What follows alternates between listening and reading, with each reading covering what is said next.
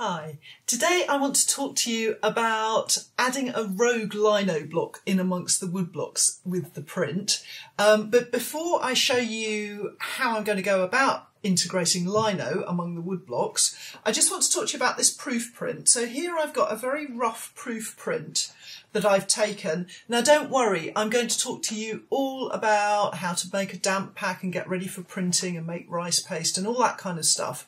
But I have done a proof print here, and I just wanted to show you this background area.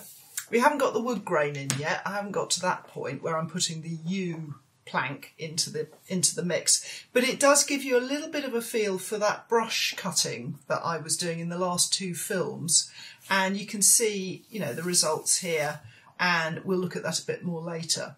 But to go back to the lino cut, when I did my proofing, I decided that the line block that we've already cut in the wood that I've shown you being cut just wasn't giving me enough detail. It was really nice, but I wanted more detail.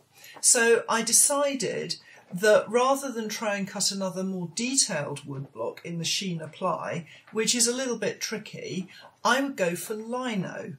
Now, in later films, I've got wood carving expert Will Francis coming, and he carves cherry ply in the traditional Japanese way, and you'll see some really fine work with him. But I decided to opt for lino. So I want a lino block that's going to integrate with the wood blocks and fit into this area of the print.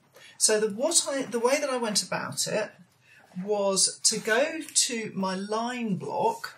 So here on this piece of wood, I've got that detailed line block, and I've got a tracing here, my original tracing, and I've already, as you can see, it's had a lot of action on it. So it's not actually giving me enough detail to use this tracing. So I needed to make another tracing, but I couldn't take the tracing off this one, because when I cut the line block, I didn't stick to the tracing, I just went my own way.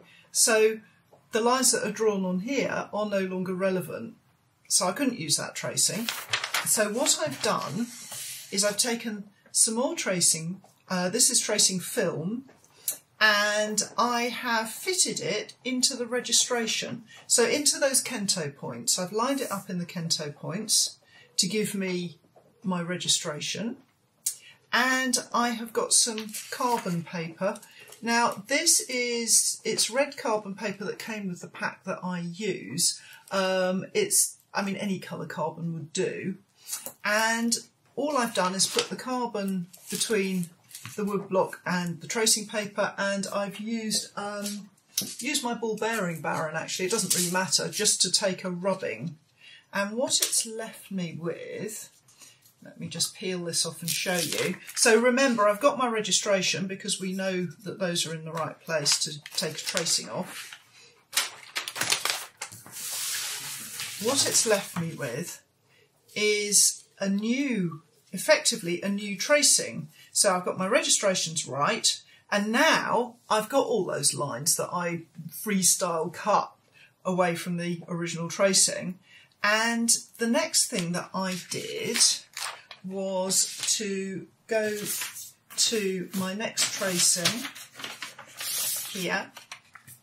So this is the one that I did to make the lino block, and I just got myself a pen and I drew in the fresh detailed line block. So just sort of the shadow areas in the fine detail there, and I was able to then take that tracing and use carbon paper again to make a tracing onto lino. So let me show you what the lino looks like. I've already cut it. So here is my line block. Now, I have cut this, but if you are interested in cutting fine detail in lino and things like that, look at my films in the Lino with Laura series. You'll see plenty of cutting of lino there. And you'll also see other films on this channel about cutting lino. So I've basically done exactly as I've done before. I've reversed my tracing, I've used carbon paper to transfer it, and I've also marked out the Kentos.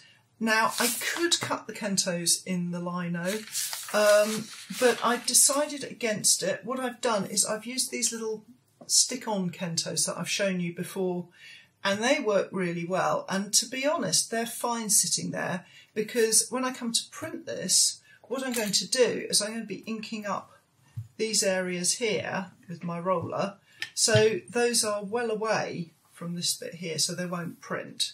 So what I've ended up with is a fine line block cut in lino with the right registration to print it alongside the rest of my wood blocks. So here I've got yet another rubbing with the red carbon paper, and then I've printed the lino on top of that so I could check my registration. Now, this is dry. I took my rubbing on dry paper, and then I've printed my lino conventionally with ink over the top of it. When I come to do the actual printing with the Japanese wood blocks, the paper's going to be damp and it will have changed shape. I can't rely on printing, letting the paper dry and then printing my lino block. I'm going to have to print the lino block to fit the damp paper. And that's something I'm going to address in another film and explain to you how I'm going to do that. So for now, thank you for watching, and I hope you'll join me for the next film in the series.